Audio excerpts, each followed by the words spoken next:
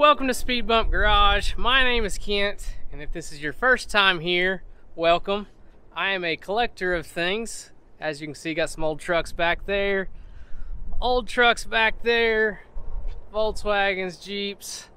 What I'm most proud of at the time, I am the proud owner of a school bus. I purchased this school bus at an auction, which we've got a few videos from the auction, and getting the bus home. And let me tell you, I went way down the Skoolie RV conversion rabbit hole in the last week. I had no idea that this community even existed. I don't know that it's the best financial choice to do with this bus, but I think we're gonna make it a Skoolie. I've been pretty busy over the last few weeks since I bought the bus, working on a pickup that I also bought at the auction. But my son and my wife have gotten a pretty good start on the bus so far. This is actually the bus that my children rode to school. It was retired after the 2021-22 school year, so it was not used this year. It's been sitting for a year. Had some dead batteries. It seems to be super mechanically sound. I drove it home, if you saw that video. I'll link it below in case you guys want to check that out. Jack power washed all the lettering and reflective stuff off this side.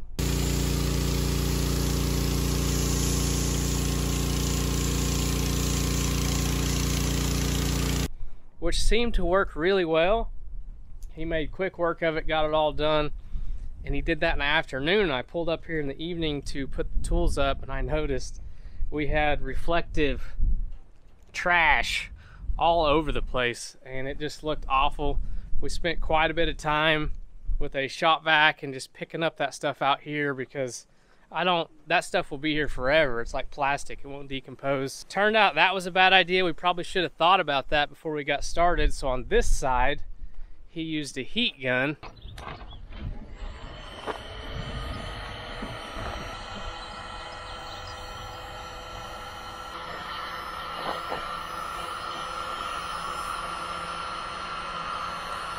The heat gun seemed to take just a little bit longer, but you tore the reflective stuff off in full strips. Probably would recommend the heat gun rather than the power washer, just so you don't have reflective trash on your driveway or wherever you're doing it forever. To be legal in Oklahoma, we found out that it cannot be yellow anymore. The bus has got to be a different color for personal use in Oklahoma. That's kind of bad news. That's a lot of yellow to cover up. Don't really have a plan on that yet, but you can see he even pulled the school bus badge off the top.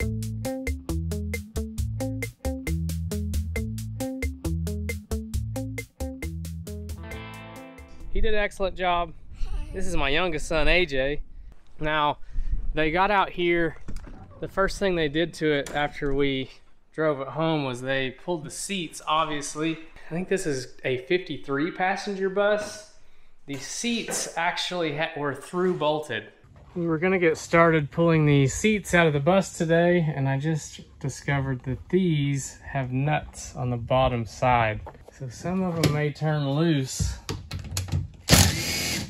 but I think on most of them, you're gonna have somebody under the bus holding a wrench back up on the nuts. All right, you're almost there. Keep going. All right, you got it. Nothing a little teamwork won't handle. Oh, this one's like a really long one. Yeah, but that's why. You're right, guys. Mom's running the impact on the inside. Jack's crawling around under it. Yeah, they just got done zipping it out of there, huh? All right, guys, that's one seat down. A lot to go. 35 to go. Yeah. Mama. Jack had to crawl under the bus with Crystal, my wife, inside with the impact. It took him a long time. Jack and Crystal got all the inside bolts out. Now we're working on the outside. I mean, they are working on the outside.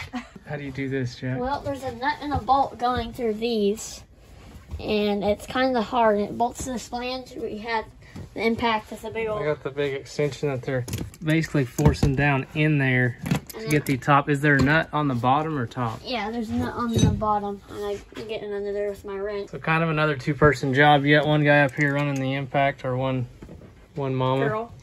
And then Jack's underneath the seats taking the nuts off. You guys are doing a great job. And I'm Woody's helping. My brother wondered how much money they had in these seats. Yeah, we'll keep a running total on the screen of change you find. So Jack, keep track of it. Okay.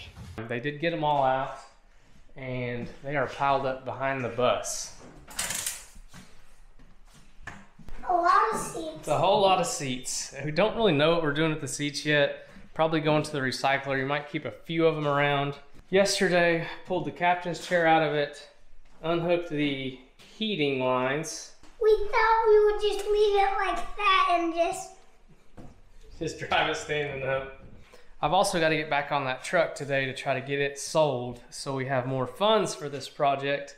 So Jack will give us a quick how-to on how he's been pulling this floor, because I haven't been here at all.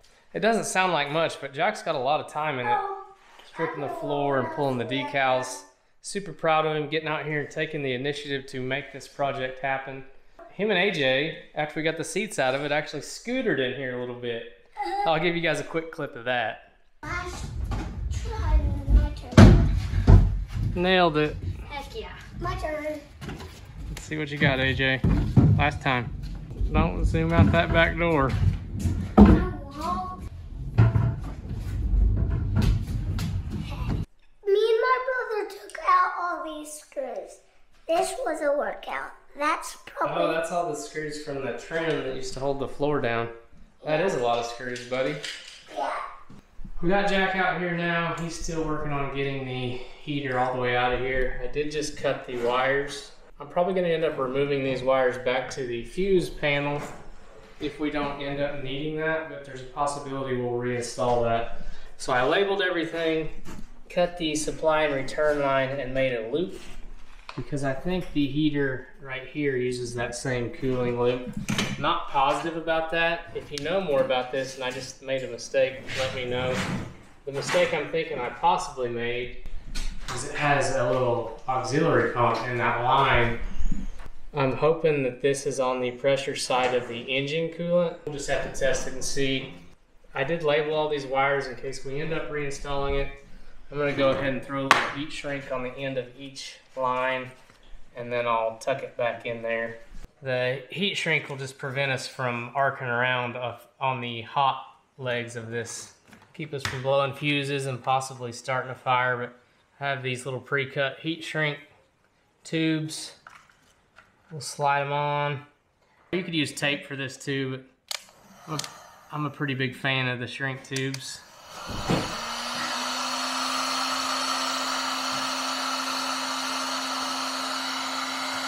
Just like that. That should prevent us from having any issues with these wires. Now that our project manager's out here, we can figure out for sure what we're doing today. First, I thought I'd show you guys all the money that we found. Here. What's our total? Quarter. $3.49, 59, 60, 61. $4.61. $4? Yeah, $3.61. So what is the total? $3.61. Okay, $3.61. Right off the top of this investment.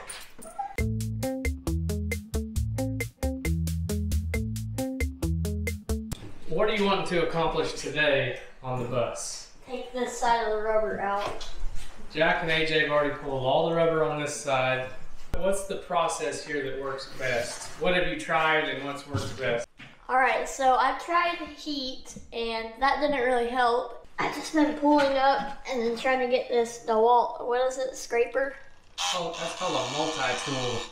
You can put little bits on here, and this is just the scraper bit. You can buy cutter blades. This is just your general purpose scraper.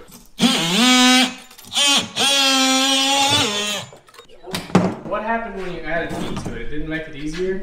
No, I just made it hot. Have you been doing this too? Yes. So usually my brother runs this machine, but I think in this video I should run the machine. I don't know why I'm out here. It looks like you guys have this covered. Yeah, but we should. Well, that looks like a pretty straightforward process. Before we do that, Jack, do you want to talk about floor plan ideas? Yeah, Like I said, Jack's going to be our project manager on this. This is my wife, Crystal. Hi. She's the assistant manager. AJ and I, we're just the help. Yeah. We're the hired hands. So what I was thinking, I don't know. Oh, by the way, we did just have a little lunch break in here. This is our family project. I don't know if we'll end up doing this, but what I really like, I saw a video somebody where they had a shower right here, and then their toilet was on top of this, and then you come up on here, walk over, and this is the master bedroom. So master bedroom here, and I think most generally you'll see a main hallway through here. Jack's thinking possibly hallway here. That would put the toilet here, which would make it difficult to dump the toilet into the black tank possibly. I don't know how much clearance we have under that. I guess you could maybe set the toilet right here where it dumps straight there. We'll have to figure that out, but Walk over this into our kitchen, and I think we'll have like an L-shaped counter with our sink, refrigerator, stove. I want to have a dining table right here that folds down into a bed. a little dinette. I did see a really cool couch. I showed your mom.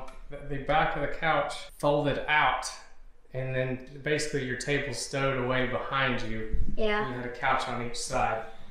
And then a couch right here that folds into a bed also, and maybe try to build a bunk bed that folds down right here, maybe. Possibly. I don't know about headroom. The fold-down couch that I saw actually had seatbelts built into it. I would rather have a bigger couch here, so while you guys are riding on it, while I'm in the captain's chair, while Mom's in the captain's chair, I can visit, and somebody can be sitting here next to me, so I'm not up here by myself, because I won't be able to really see the people here. Who would you like to sit next to you? I definitely want you right there. Me? Yeah. You're the co-captain. Do you approve of that general layout, ma'am? I think so. I don't think we need a stove. No stove? No Just stove. a cooktop? Yeah. Like a black stone. Like that you can put inside a cabinet and then you just take it out and set it on top of the counter.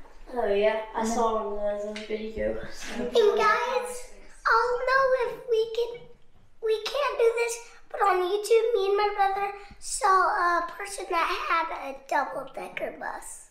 A double-decker? Yeah. I don't know that we'll do that with this one. Yeah, we could raise the roof and then just make it upstairs. Are you done with your meat and cheese? Yes. Okay. Thank you for lunch. You're welcome. Now, get back to pulling the rubber up.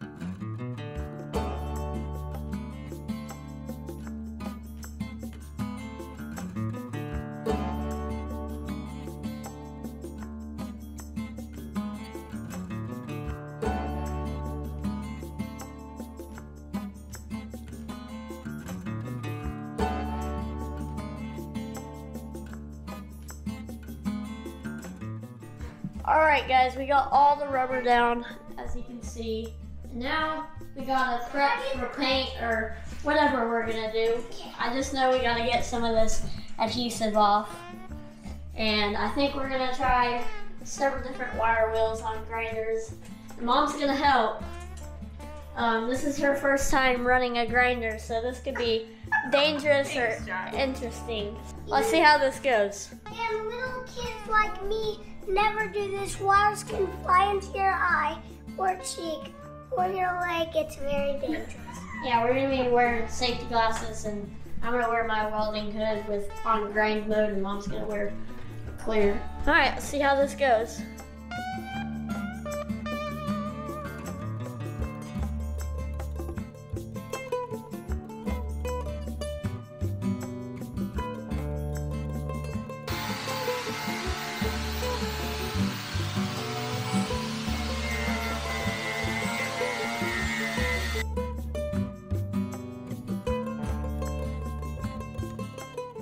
I have a burn on my face and everything. Oh yeah. All right. Alright guys, we are finally done, and look at that floor. So, I just want to tell you guys, if you're watching this trying to figure out how to build a Skoolie, we really don't know what we're doing, but if you're going to wire wheel your floor, I recommend putting some box fans up here, because that really helped. Adding like exhaust fans, it pulled a lot of the fumes and dust out of here, and masks. In 95. In 95, so where'd they go? Dad took them, but They know what they are. but we put those on because we were breathing in a lot of dust.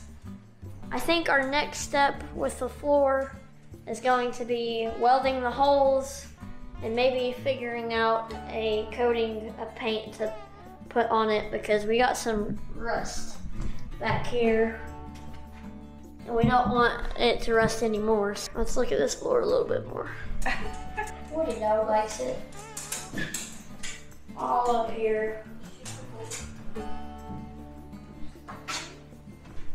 And up the back. So, yeah, we're done. I'm gonna go inside and take a shower. I'm filthy. Well guys, I think that's gonna be it for this video. Man, Crystal and the boys got a lot done on this thing in a short amount of time. I did make a little sketch here of the basic layout of this bus, and I was thinking if any of you guys would like to help us design or give us some ideas for floor layout, you could look at this sketch that I made and maybe shoot me an email at speedbumpgarage@gmail.com. Here's the sketch, and what that's telling you is 128 inches. I only got one hand. 128 inches right there is from the back of the bus to the center of this wheel well. Obviously 105 inches is to that edge of the wheel well, and 151 inches is right there on the wheel well. That's our main obstacle. Obviously it's the same on both sides. We are 90 inches wide, probably subtract a little bit for insulation on the walls, and then we are 23 foot 2 inches of floor space from the stairs to the back wall. And I've got these stairs illustrated on there. Give you a little screenshot of this drawing here on the screen. That'll just give you guys an option if anybody wants to help us design. We kind of gave you a brief layout of what we're thinking earlier in the video. We are new to this deal, kind of fell into this bus by chance at the auction, and we're gonna be what I've seen referred to as weekend warriors. You see a lot of people in the Skoolie community that are actually living in their buses. We will not be living in the bus, but we would like it usable and comfortable for the weekends. Kind of an adventure bus. We're just excited to do it. We're just jumping in, trying to make it happen. Any advice, like I said, welcome in the comments. We got to do something on the floor, some type of coating, insulation. Would love to have your feedback on what you think would be best for that. We got a long ways to go. Thank you guys so much for watching. This is going to be a big adventure. Make sure you're subscribed and hit that notification bell to follow along. We'll keep making content, not only on the bus, we got all kinds of cool projects around here. Really appreciate you watching. We'll see you on the next video.